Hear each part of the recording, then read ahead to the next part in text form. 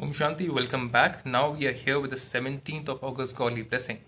Now God wants us to be cheerful and carefree all the time, and He wants us to experience victory. Now see, cheerfulness and carefree, this is what makes us victorious. It's not about carelessness, it's about being carefree. So God says, may you be constantly cheerful and carefree and experience victory on the basis of having unbreakable faith. Now, this is a little difficult for the beginners, but those who have experienced victory, small victories, can think about bigger victories. But it has to start somewhere, right? So it's about faith. So let's understand this. God says the sign of having faith is to become victorious easily in every situation with your thoughts, words, actions, relationships, and connections. Where there is unbroken faith, the destiny of victory cannot be prevented.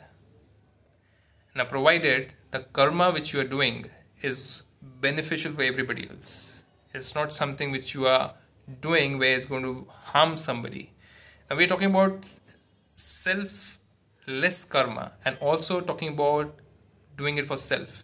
But we're not talking about a karma where you are hurting somebody, bringing somebody down, or making sure that somebody else doesn't become victorious in your place.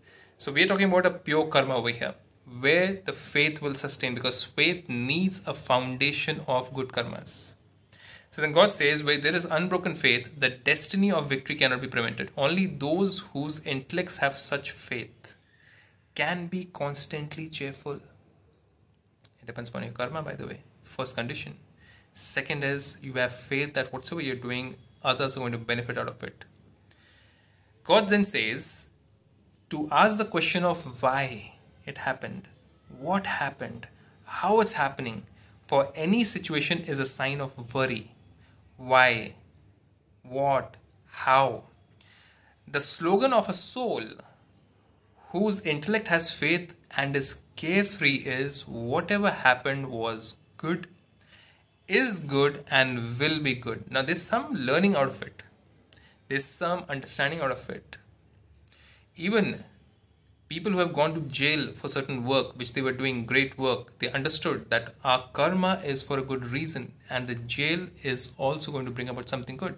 I don't want to take names of people over here, but certain people have grown spiritually in the jail. Certain people have grown spiritually when they were put aside, when they were sent away, far away, when they were not allowed to even enter the cities, enter their homes, enter the countries, but they have grown as a wiser person, more mature person.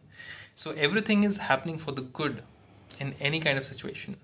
They will experience goodness in even something bad, because nothing actually is bad. Everything has got certain amount of learning. See, I'm over here with the spiritual knowledge because of certain things which I have experienced in my life. If I didn't have this knowledge, or when I didn't have this knowledge, I would say those situations were really bad. But after receiving this knowledge, I understand that those situations were important for me to have a realization, which I'm having now. If I didn't go through all those situations, all those troubles, all those bad situations, which I can go right now also through, but those situations have brought me till here. So I am blessed, or I was blessed to actually have those situations, because of which I'm over here. But that is something which we need to have a faith in, that everything is happening for the good, everything has happened for the good, and everything will happen for the good. Because there's something which I cannot see right now is going to come forth through this situation. Then God says they will be ignorant of the word worry. Why, when, what, how.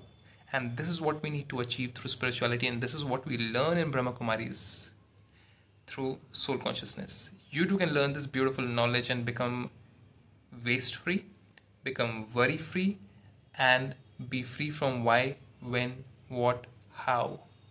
The main questions which are troubling everybody and even leading to diseases of the mind like depression, stress, sleeplessness. So if you want to get rid of these questions of why, when, what, how, then Brahmakumaris is the right place for you.